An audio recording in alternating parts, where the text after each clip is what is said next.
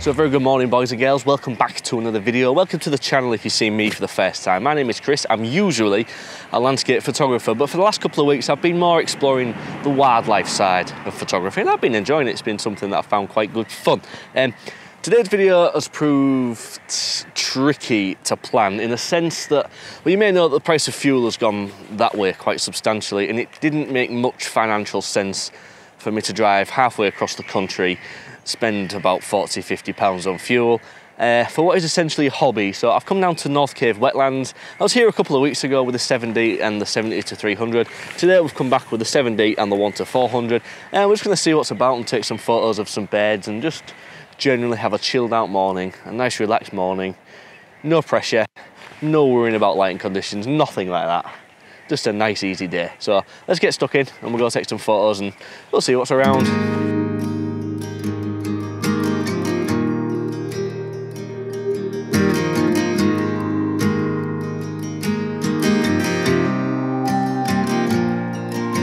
When you're lost and no one's there, and you wonder who even cares, oh, come back to your breath, don't drift away from me. I will come down to remind you of before. We can fly away from here, we can stay close, my dear.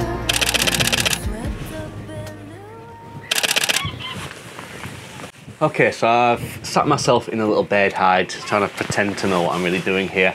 If any of you have seen my content before, it's something I try to do semi-regularly, is this wildlife stuff. I'm generally not very good at it, but I do enjoy it. So I've just sat in a little bird hide. There's some little birds on the water over there.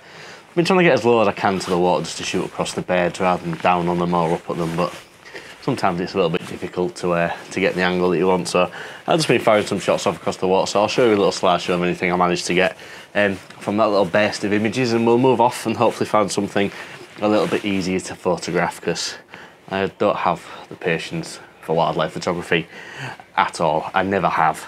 I enjoy it, but I just don't have the patience for it. So here's some images, and let's go see what else is around at North Cave Wetlands.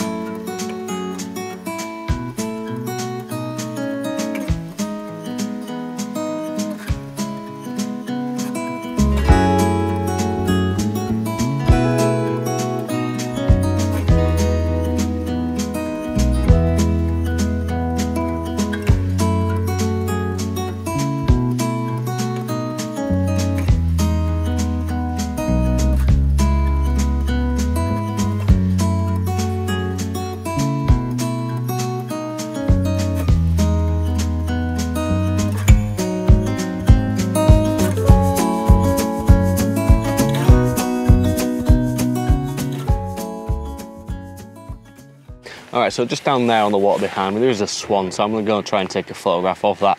There's some reeds sort of between me and the swan, so I'm not going to be able to get down as low as I would like to, so we are going to have to shoot down a little bit onto the swan, which is a little bit less than ideal, but it's about the best I'm going to get from this spot. So I'm going to move down there and start firing off a couple of shots and see what I can get.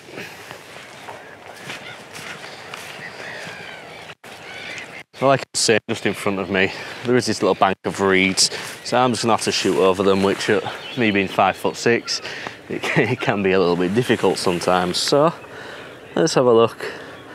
It'd help if I turn the camera on, wouldn't it? So we're at a 1600th of a second, that's giving me f5.6 and a 200th of a second, an ISO 200, sorry, which is plenty fast enough for this. Hopefully we got a sharp one. Here's some images of a swan, and let's go see what else there is.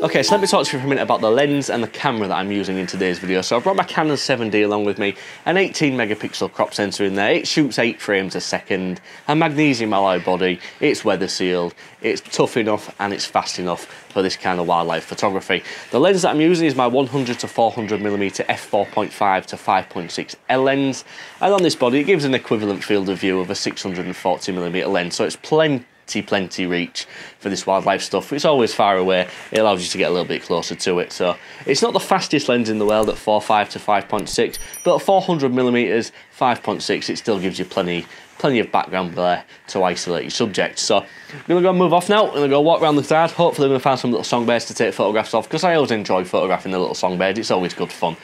So let's get around there, and hopefully this light's gonna hang around, because it's great light for this kind of stuff. So let's go.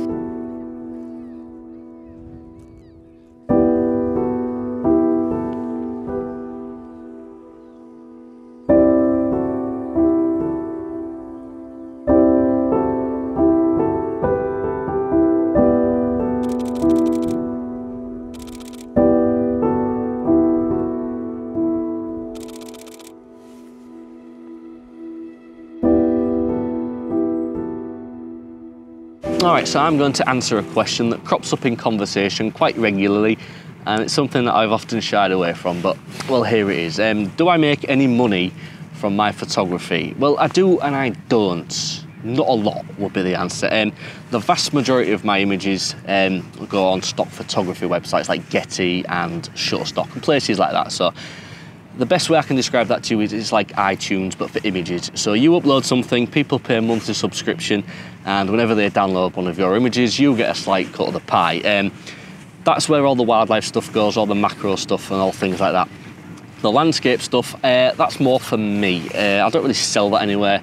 I don't see the point in prints at the minute. I think we live in a digital age, don't we? We live in a world where people are on the mobile phones, their iPads, the laptops and everything like that. Everything you see these days is digital, so everything of mine is sort of geared towards that world.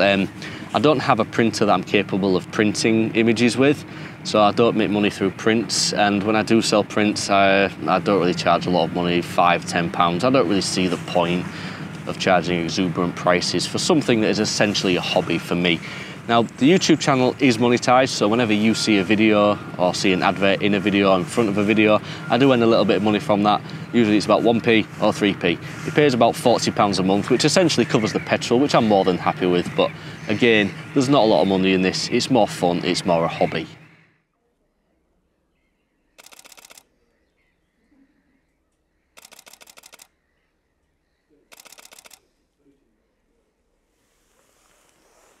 Okay, so the final spot for me today, I've popped into one of the last hides on the way back to the car, and I'm just going to fire some shots out of this window and just see what I can get a photograph of. Today's been one of them days, I think. There's not an awful lot about as regards to things I did come to take photographs of. There's a lot of birds on the water, but the water is quite far away, and even with the 7D and the 100 to 400, it's still a bit of a stretch. So I think what we're going to do, we're going to fire some shots out of this window and see what we can see, and then probably wrap the video up from there. So let's see what happens.